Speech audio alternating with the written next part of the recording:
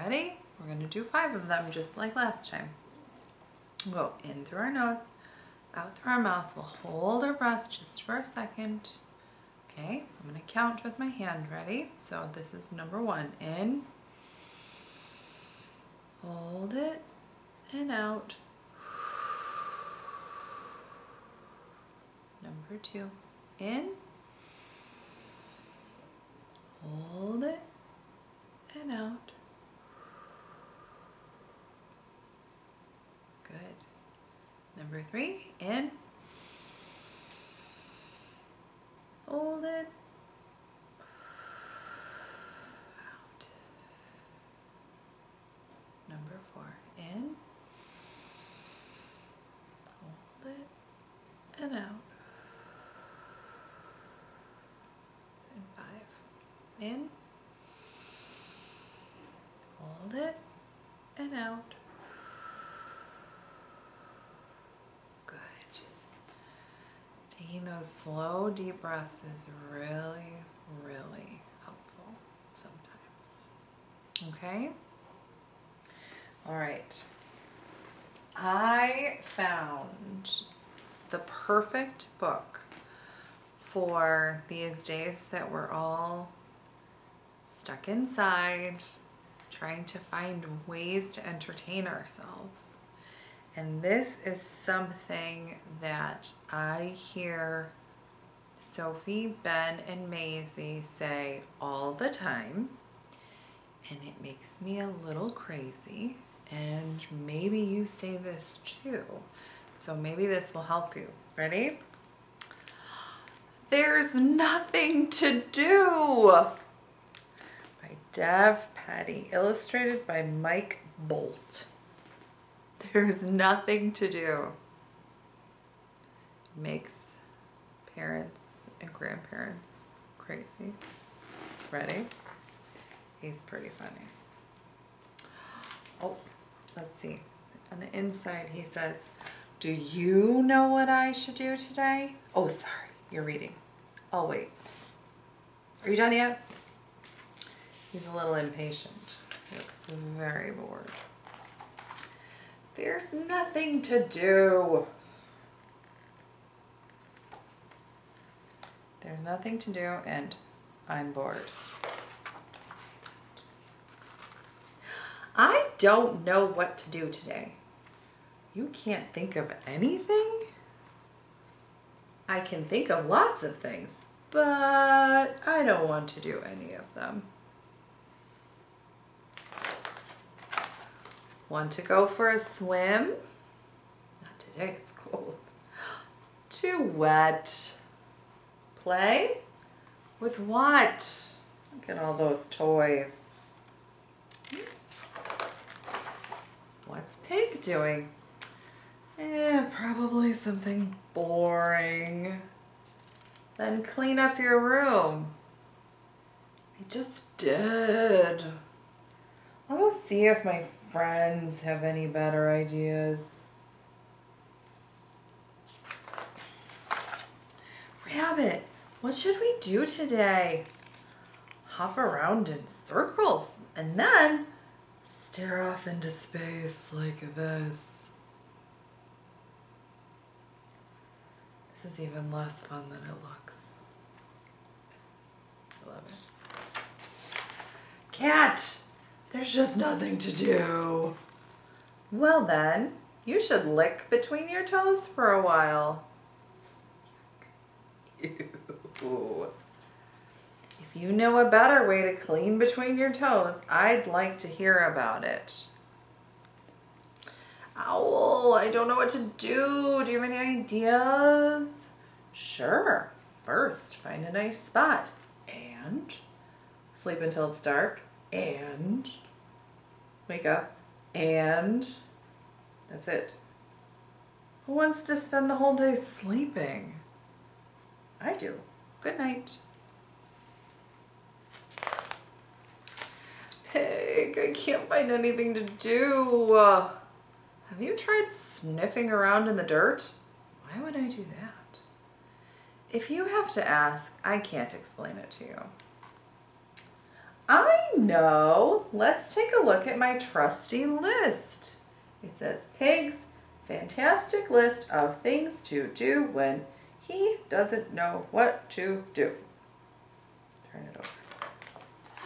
Here's the list. Continued. Number 1, build model of Eiffel Tower. You already did that. Number 2, hum for 3 hours without stopping once. Number 3, stare at the wall. Check that one off. Number 4, try not to think about squirrels or their fluffy tails. Number 5, wake owl. Number 6, spin around until just, oh, we can't see the rest. Pig, I'm not sure this list qualifies as fantastic. What's the matter? The day is almost over and I didn't do anything. Why do you have to do anything? Just be. Watch clouds go by. Think about stuff. Then put do nothing on your to-do list and check it off. Sometimes the best ideas come when you stop looking for them. Really? Let's try it. Take a deep breath. Empty your mind. Oh, it's empty. Be one with the universe. One with the universe. Check. Now, wait. Waiting. I've got it. I have a great idea. Wonderful. Glad I could help. Sit with me for a minute. So, what did you do all day? Nothing. And you know what? It was great. I came up with the best idea of what to do tomorrow. You have school tomorrow. Oh, I can't go to school. Frog's to-do list. I've got nothing to do.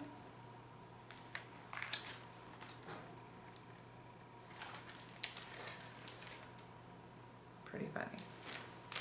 All right, friends. I have one more very good book.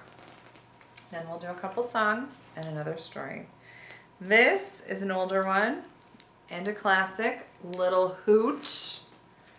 Little Hoot by one of my favorites, Amy Cross Rosenthal and Jen Coraci. I hope I'm saying that right. Little Hoot. These books are the best. Ready? Little Hoot. I'm going to bring it a little closer so you can see the pictures better. Once, up on a branch, there was a fellow named Little Hoot. Little Hoot was a happy little owl. He liked going to school. Who, whom, whose. He liked playing hide and seek with his forest friends.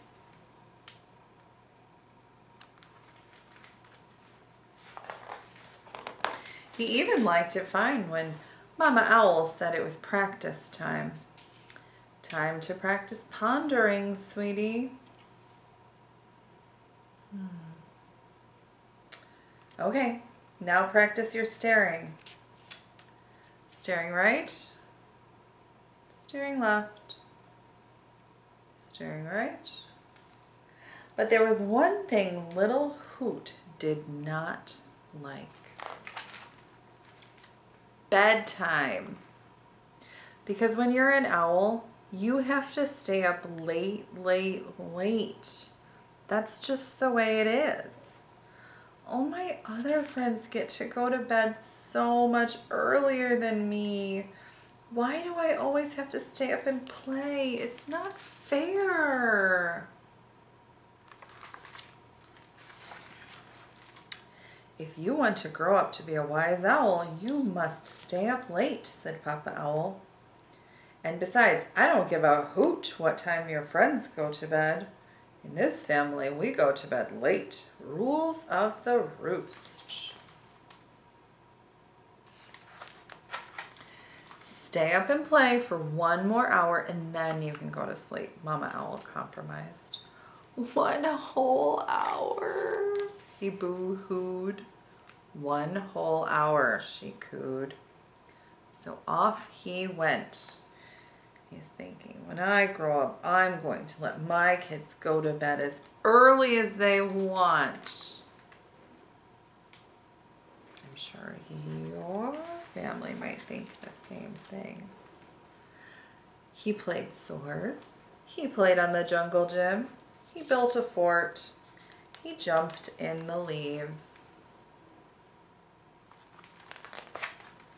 He jumped on the bed. Can I stop playing now? Pleaded Little Hoot. 10 more minutes of playing, mister. And please don't ask me again. All right, the young owl scowled.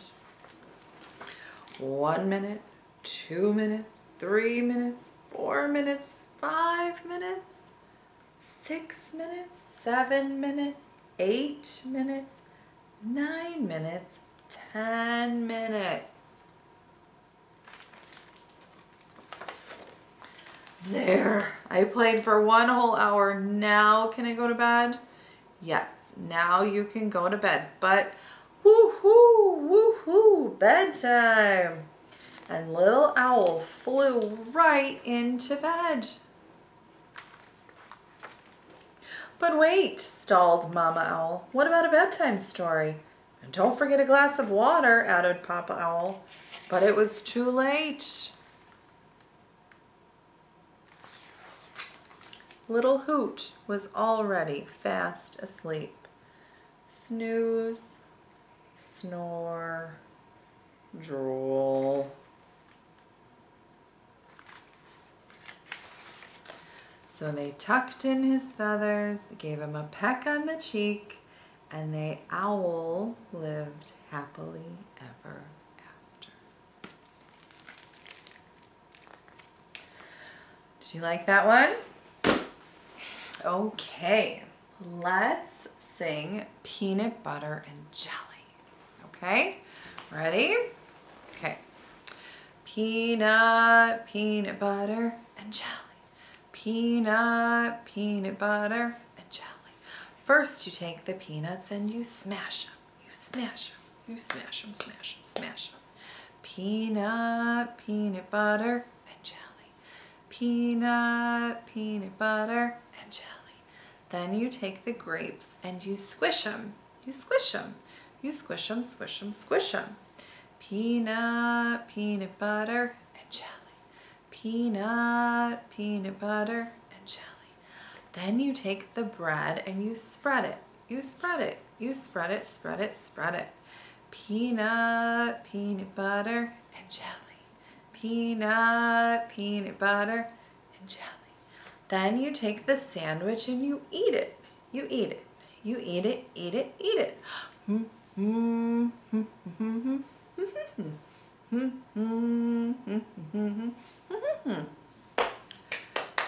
Good job, friends. Okay, now this next song is definitely going to get me in trouble, but I think it's very important because I know a lot of my friends have had to celebrate their birthdays while they've been stuck in the house. So this is for all of those birthday people that have been last week, this week, next week, maybe the week after. Maybe you have some in your family or a friend. We've got lots of them in my family and friends, but especially, see, I had to write them down because I've got so many. My nephew James and my friend Allison and my friend Cayenne, and there's Clara and Susie and Lauren and so many more. So this is for all of you guys, okay? We're gonna sing together. We're gonna sing happy birthday. Ready? Happy birthday to you. Happy birthday to you. Happy birthday to my quarantined friends. Happy birthday to you. It's a birthday you'll never forget, okay? So, I love you all. All right, and on that note, A Book of Love by Emma Randall. Ready? I'll try not to cry. A Book of Love. Love is something we all need every single day. It really isn't hard to show and give in your own way. We often show our love with touch, like a great big hug or kiss, which of course we can't do as much now, right? But there are lots of ways to show you care and ideas not to miss. If Grandpa needs a helping hand or Granny walks quite slow, being patient shows your love. Just wait and watch it grow. If somebody is feeling down or having a rotten day, simply listening is enough to help make things okay. Thoughtful presents show your love. I hope you are aware. Making someone feel special lets them know you care. Love is shown through kind acts too, like washing dirty dishes. I'm going to read this one to my children. Or you could bring Mom a piece of cake with candles for birthday wishes. Or you could sing happy birthday to your friend. To offer a gentle word or two and consider how others feel are both examples of selfless acts that prove your love is real.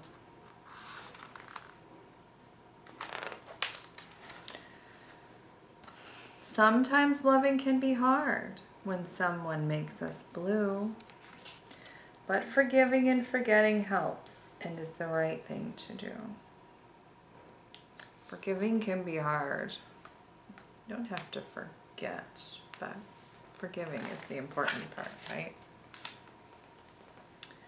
When your sister sneaks into your room taking toys when you're not there, oh boy, this looks like my three. There's Sophie, Ben, and Maisie. Oh.